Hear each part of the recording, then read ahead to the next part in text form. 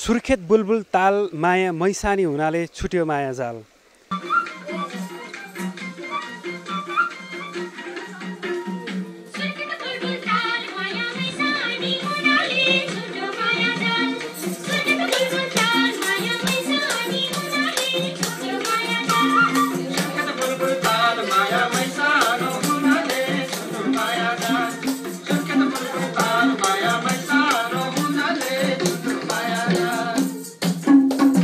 यो गीत तपाईले रेडियोबाट विभिन्न माध्यमबाट सुन्दै आउनुभएको हुनुपर्छ। सुर्खेतमा रहेको बुलबुल ताललाई लिएर लेखिएको यो गीतका कारण पनि सुर्खेतको बुलबुल ताल चर्चामा गएको यहाँका स्थानीय बताउँछन्। आज म तपाईलाई सुर्खेतको बुलबुल तालका बारेमा जानकारी दिन गइरहेको छु। यति बेला म सुर्खेतको बुलबुल तालको किनारमा रहेको छु र यो तालको अवस्था कस्तो छ, यहाँका प्राकृतिक सुन्दरता कस्तो रहेको छ, यसबारेमा तपाईलाई जानकारी दिन गइरहेको छु। यो तालको छेउमा एउटा पिकनिक स्पट पनि रहेको छ, यहाँ गार्डन पनि रहेको छ र यो गार्डनमा घुम्न मान्छेहरू आइरहेका छन् र यहाँ चहल पहल पनि निकै हुने गर्छ। प्राकृतिक सुन्दरता, सफा स्वच्छ हावापानीका कारण पनि यो एउटा महत्त्वपूर्ण क्षेत्रको रूपमा रहेको छ र सुर्खेतको एउटा महत्त्वपूर्ण पर्यटकीय गन्तव्यका रूपमा पनि यो सुर्खेतको बुलबुल ताल रहेको छ। बुलबुले ताल प्रदेश नम्बर 6 को राजधानी वीरेन्द्रनगर सुर्खेतमा अवस्थित रहेको छ। जमिन मुनिबाट बुलबुल गर्दै पानी आउने भएर बुलबुले ताल नामाकरण गरिएको यहाँका स्थानीय बताउँछन्। यो ताल समुद्र सतहबाट लगभग 657 मिटरको उचाइमा अवस्थित छ। पूर्व पश्चिम राजमार्गमा पर्ने कोहलपुल चौराहादेखि उत्तरतर्फको रत्न राजमार्ग हुँदै 87 किलोमिटरको यात्रापछि सुर्खेत उपत्यका वीरेन्द्रनगर बजार पुगिन्छ।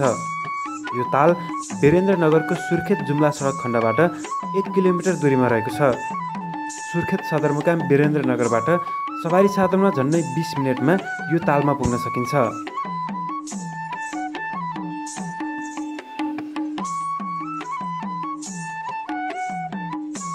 यो तालको बारेमा हालसम्म 1 दर्जनभन्दा बढी गीत रेकर्ड गरिएका छन्।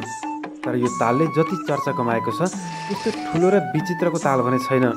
सानो तालले चर्चा कमाएपछि यसलाई ठुलो बनाइएको स्थानीय रामजी प्रसाद कोइरालाले बताए।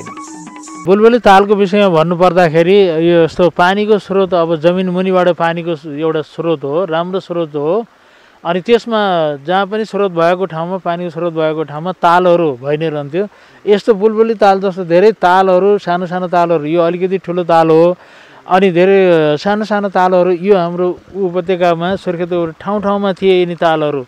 तर पछि के भयो भने मानव बस्ती बसेको कारणले यी तालहरू सुक्दै गए। अनि यो ताल ठुलो भएको र स्रोत ठुलो भएको कारणले राजा वीरेन्द्रले यसमा चाहिँ विशेष ध्यान पुर्याएर वीरेन्द्रको पालामा 28 सालमा यो अधिकरण भयो। बुलबुले तालको निम्ति अधिकरण भयो। अधिकरण भइसकेपछि यो संरक्षित क्षेत्र भयो। संरक्षित क्षेत्र भएको र यहाँ बस्तीहरू बसेन। बस्तीहरू नबसेको कारणले गर्दाखेरि अहिलेसम्म पनि यो पानीको स्रोत चाहिँ यथावत रहिरहेको छ र यो पानीको स्रोतलाई यहीँ मात्रै पनि नभएर खानेपानीमा पनि प्रयोग भइराखेको छ। पम्प गरेर लाटीकोलीमा लगिएको छ। त्यहाँबाट लाटीकोली लगेपछि त्यहाँको जनताहरू, तल्लो साइडको जनताहरू, यता माथिको जनताहरूलाई यसले पानी पनि सुविधा पुर्याइराखेको छ। अर्को कुरा के हो भने मुख्य स्रोत नै यो सुर्खेतको यो पर्यटकीय एउटा को स्थल पनि महत्त्वपूर्ण स्थल हो बुलबुले ताल भन्छन्। अनि काँक्रेबिहार चर्चित रहन गयो।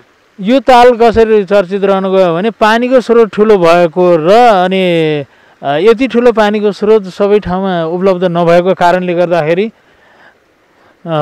यो प्रसिद्ध भएको। अनि यही ताललाई लिएर गीत मात्रै होइन, गीत कविताहरू, अनि यही ताललाई लिएर पर्यटकीय स्थल, यही ताललाई लिएर मानिसहरू यहाँ घुम्न आउँछन्। यही ताललाई लिएर यो एउटा आकर्षण केन्द्र नै हाम्रो यही भएको छ। उपत्यका, हाम्रो उपत्यकाको एउटा काँक्रेबिहार र यो बुलबुले ताल। अरू खासै भन्दाखेरि अब पानीको स्रोत ठुलो हो। पानीको ठुलो स्रोत भएको कारणले गर्दाखेरि यहाँ सिँचाइ पनि प्रशस्त हुने भयो। अनि खानेपानीलाई पनि पुगेको। अनि यहाँ बोटिङ गर्ने पनि उतै थियो। राम्रोसँग व्यवस्थापन गरे। एकचोटि त बोटिङ गर्ने पनि त्यो कार्यक्रम चलाइएको थियो। त्यो व्यवस्थापकीय पक्षबाट अनि त्यो हुन सकिरहेको छैन। हामी आशा गर्छौँ त्यो पनि होला। यो ताल चाहिँ कति पुरानो ताल हो? यो त त्यो पहिले जब उत्पत्ति भयो नि सबै कुराहरू अब त्यति बेलै ताल हो नि, यो त पुरानै ताल हो। अनि अलिकति पछि गएर अलिकति उयसमा बन्यो, नत्र नेचुरल ताल हो के अरे। अलिकति विस्तार गरिएको यो मात्रै, यो भाग जति विस्तार गरिएको हो। अनि यो त आफै छँदै थियो, यतिको त्यो चाहिँ आफै पहिलेदेखि थियो। यहाँ मान्छेहरू घुम्न चाहिँ कहाँ कहाँदेखिबाट आउँछन्, कतिको चहलपहल हुन्छ यो ताल? चहलपहल त अब सुर्खेत बुलबुल ताल गीतले गर्दाखेरि नै मानिसहरू त्यो आकर्षित भएका छन् र सबै ठाउँ प्रसिद्ध छ। अनि पश्चिमदेखि मेचीदेखि महाकालीका हिमालदेखिका मानिसहरू पनि यतातिर यो ताल हेर्नलाई आउँछन्। यद्यपि यो ताल र ताल आसपासको क्षेत्र निकै रमणीय, शान्त र सुन्दर रहेको छ। तालको वरिपरि सुन्दर बगैँचा र पिकनिक स्पट बनाइएका छन्। एकान्त र शान्त मन पराउनेहरूका लागि मन बहलाउन यो स्थल एकदमै उपयुक्त छ। पछिल्लो समय ताल संरक्षणका लागि पहल भए पनि ताल क्षेत्रमा फोहोर मैला, प्लास्टिक र जलकुम्भी झार फस्टाएको छ। बुलबुले ताल क्षेत्रभित्र जलकुण्ड, उद्यान, शौचालय, सडक कालोपत्रे गरिएका छन्, तर त्यसको उचित संरक्षण नहुनाले जीर्ण बन्दैछन्।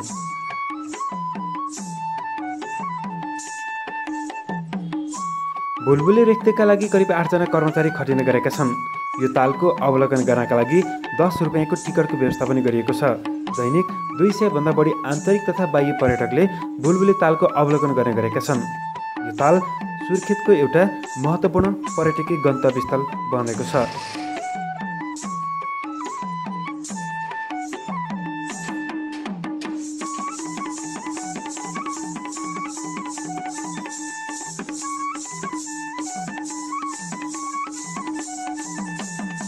आज मैले तपाईहरूलाई सुर्खेतमा रहेको एउटा चर्चित पर्यटकीय स्थल सुर्खेत बुलबुल तालको बारेमा जानकारी गराएँ। आगामी दिनमा म फेरि फरक पर्यटकीय स्थलका बारेमा तपाईँहरूलाई जानकारी दिनेछु। अहिलेको लागि भने म तपाईँहरूबाट बिदा हुन चाहन्छु। www.ratopaty.com हेर्दै गर्नुहोला। त्यसै गरी हाम्रो रातोपाटी युट्युब च्यानल पनि हेर्दै गर्नुहोला। त्यहाँ तपाईँले हरेक दिनका ताजा समाचार र विश्लेषण हेर्न सक्नुहुनेछ। अहिलेको लागि भने म तपाईँहरूबाट बिदा चाहन्छु। नमस्कार।